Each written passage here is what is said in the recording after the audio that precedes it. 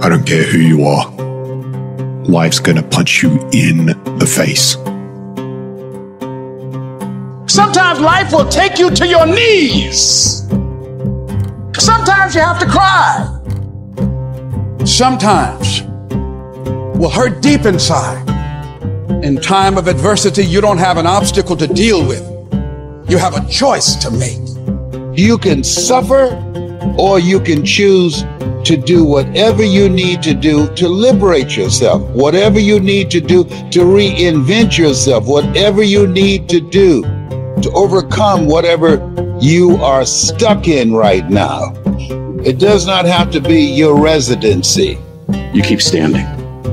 No matter how rough the sea, you keep standing. No matter what, you don't give up. You keep standing. No matter what. You got to be bold in life, ladies and gentlemen. If you're not bold, if you're not standing up inside yourself, if you're not willing to call into being the highest and the strongest that's within you when you're facing life's challenges, life will trample you. But see, when you discover the truth of this goodness, this power that you have within you, that truth will set you free from ever being a victim in life. That truth will enable you to handle things with a level of equanimity that will surprise you.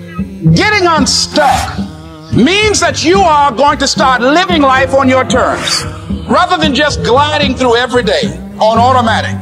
That you have a special power within. That you know that things are going to get better for you. You know that you can handle this. And because you want some different kind of results in your life, you've got to decide that I'm going to go all out. We decide which moments define us. Will it be the moment we get knocked down? Or will it be the moment when we get back up? This is when we show the world what we're made of. Listen to me, you can't give up. If it was easy, everybody would do it. But if life's got you down, I need you to get up and prove them wrong. We're all being tested in life. Some of us lay the down. Others find a way around the motherfucker. Families and everyone. It's about keeping the motivation to keep moving forward on the same exact path that you just failed.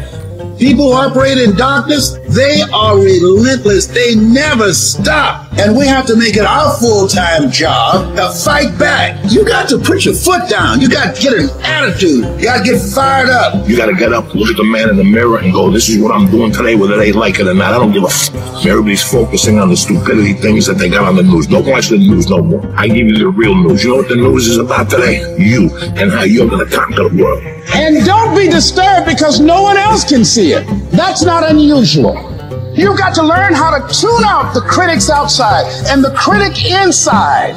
You need to change on how you look at those people, what they say to you. You got to start arming your mind. Start preparing yourself for what's out here in life. Build confidence, build self-esteem. So people talk to you, it doesn't fucking matter. There's great power in adversity. If you're a victim of any kind, make sure you use that shit to become successful. It's about going that extra step when you fucking can. That's what builds self-respect, self-esteem, self-discipline, all those things. Learn to not let life hijack your brain. Don't allow all these things to make you a lesser person. You must own your mind. Don't let life own yours. Everybody has a defining moment. Whatever your defining moment is, own it. And say to yourself, after today, I will do whatever it takes to become everything I can become. Raise the bar on yourself. Challenge yourself. Expect things to be great for you because you're going to show up differently.